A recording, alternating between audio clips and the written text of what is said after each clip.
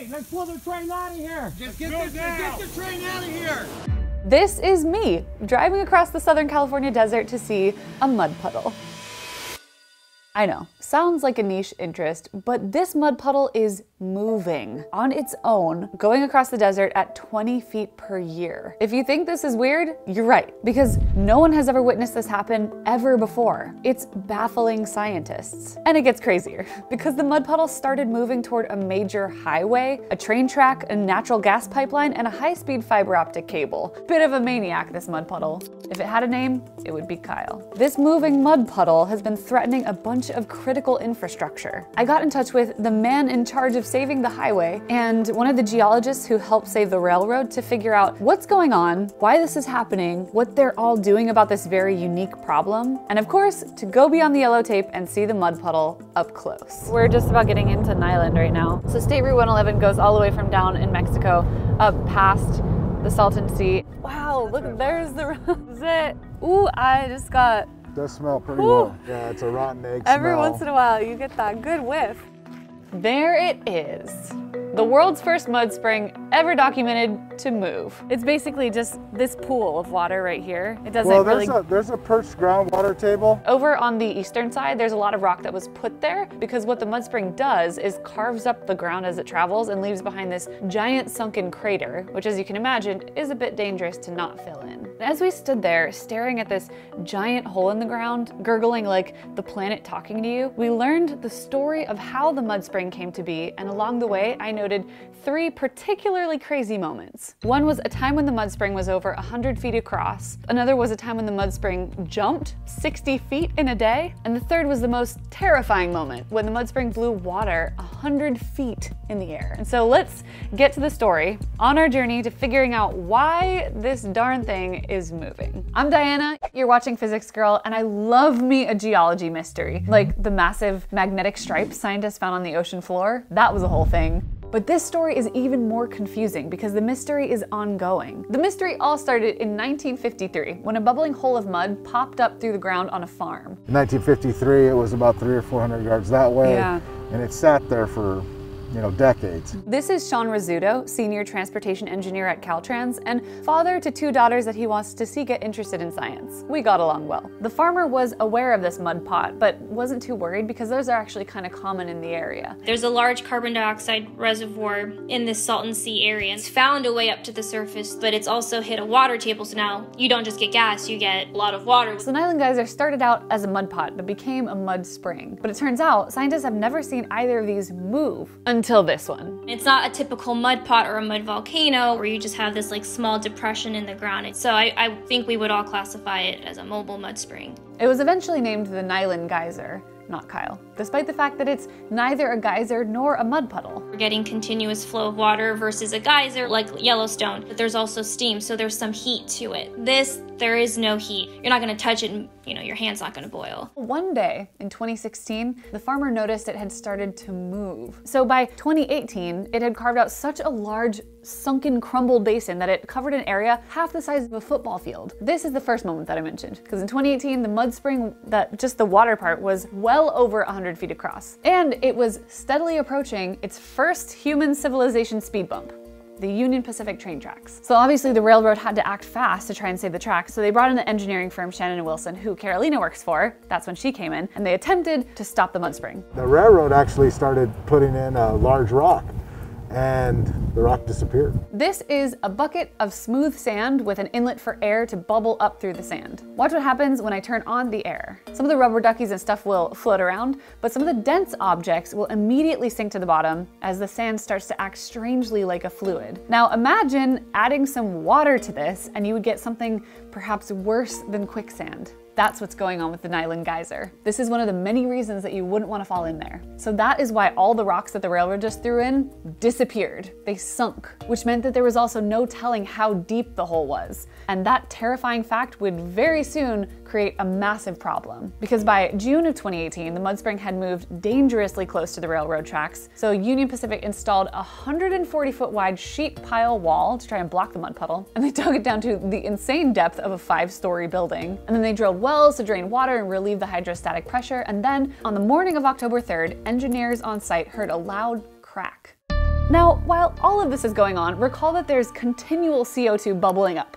There are dangerous gases that come out of it that can be lethal. I have another experiment for you. Watch what happens when I stick a candle in this cup. It just goes out. Can you guess what's in the cup? It's carbon dioxide. I made the CO2 by mixing baking soda and vinegar, and CO2 is more dense than air, so it'll just sit there in my cup. Or at the Nylon geyser, it'll just sit there over the hole, which means that if you fell in and could miraculously swim, you would quickly suffocate due to the lack of oxygen. Whew.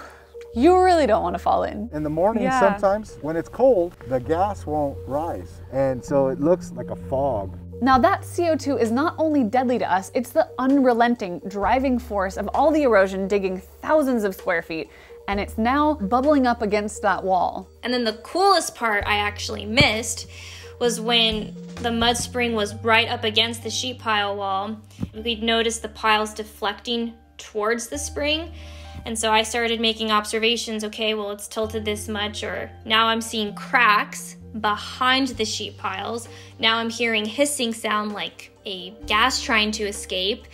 Now I'm seeing liquid come out of these cracks. Gotta get this train out of here. Yeah, move this train out. Yeah, the train has to leave. Hey, let's pull the train out of here. Just get the train out of here. It is about 1:20. This just happened here in the last 5 minutes. There was preceded by a bunch of gas coming out. We backed up, and this whole area just collapsed. It's cracking right here. We're still losing it. And sure enough, there was a huge explosion, and the mud spring had gone beneath the sheet piles, and it eroded to the surface, and then let off all of this pressure, and I was not there for that. Within an hour of my leaving the site, now there was this new mud spring on the other side of the sheet pile walls. The mud spring had jumped beneath a 75-foot deep sheet pile wall. That's what the crack the engineers had heard was. This whole thing reads like a novel, but it wasn't even the craziest part. The final moment that I want to share with you was when the water and mud unexpectedly shot 100 feet into the air. But first, we gotta have an ending to the biography of Kyle so far. So it passed the sheet pile wall, which was crazy. And then it eventually got to the railroad and past the tracks, and so now it's between the tracks and the highway, and it's not slowing down.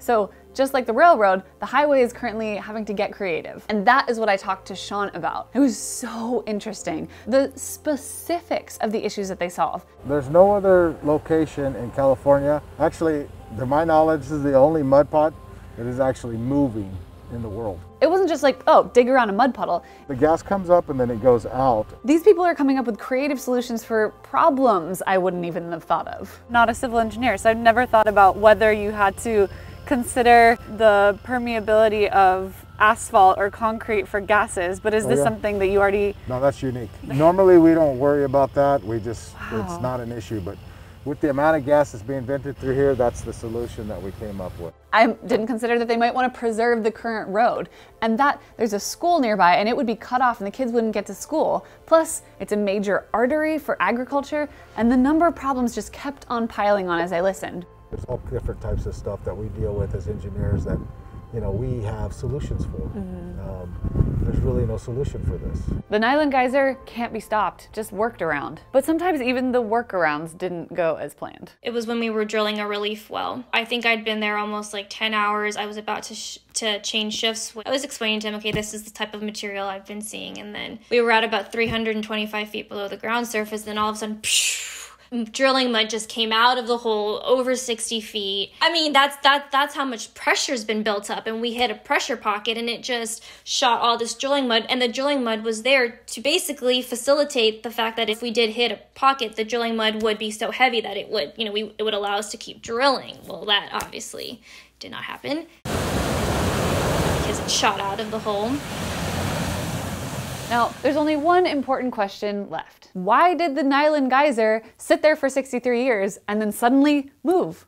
Why now? All we can say is that, you know, it started moving, I think, at the tail end of 2016, which coincided with some earthquake swarms in the area from the Brawley seismic zone. So since there's a major fault line nearby, earthquake swarms happen, and then Kyle started moving.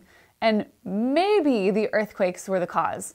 We don't know. One really good theory for why this is happening is that it's probably been coming up at an angle. So the path underground from the CO2 source or the well with the water is probably at an angle, and it wants to come straight up. because nature wants to take the straightest path. It's coming up a structure and it's like, ooh, I can get over here and I can get up, but wait, I'm sourced over here, so now I want to try and get back to over here. It's a really creative theory, but it's not necessarily right. Do we have any other ones? Can we have any other ones? Why is it unique to this area? It just gives you all these other questions. We thought we could re-divert it or redirect it, but you can't. You know, you can't stop Mother Nature. If you think this was one of the most unusual topics I've ever investigated, you're right.